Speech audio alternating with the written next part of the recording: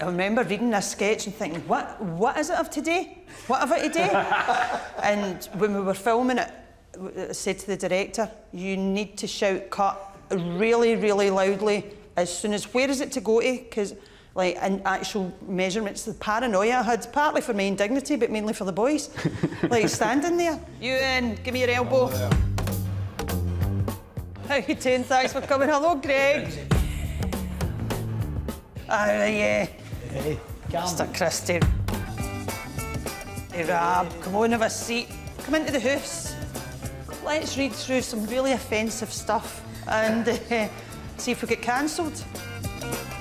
I got together with the Fat Pack to read some sketches and talk about where they came from and to find out how the bleep we got away with them.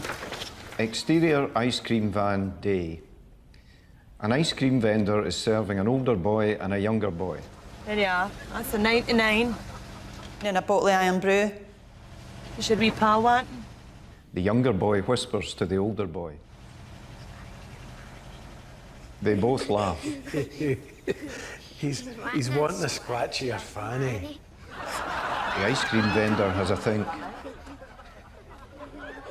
She puts both hands on her skirt and slowly raises it. The two boys stare in shock. The younger boy drops his bottle of Iron Brew. It smashes on the ground. The ice cream vendor gives the boys a nod before heading to the driver's seat. The ice cream van drives off. The boys are frozen in disbelief. I remember reading this sketch and thinking, what is it of today? What have I today? And when we were filming it, I said to the director, you need to shout cut really, really loudly as soon as, where is it to go to? Because, like, in actual measurements, the paranoia I had, partly for my own dignity, but mainly for the boys. Like, standing there.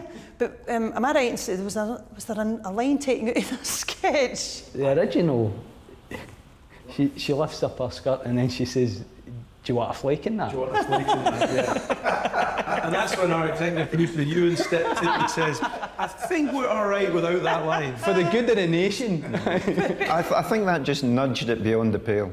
Yeah. I would say in BBC terms, it was more out there than anything else that was on television at the time. And there's no doubt the Scottish audience is more forgiving. The choice mix of language, children and innuendo means that there is no way you could make that sketch now. But it hasn't been cut out of the repeats. And that's because the BBC high agents feel that the audience's affection for it outweighs it all. Despite everything, this sketch has become a national treasure.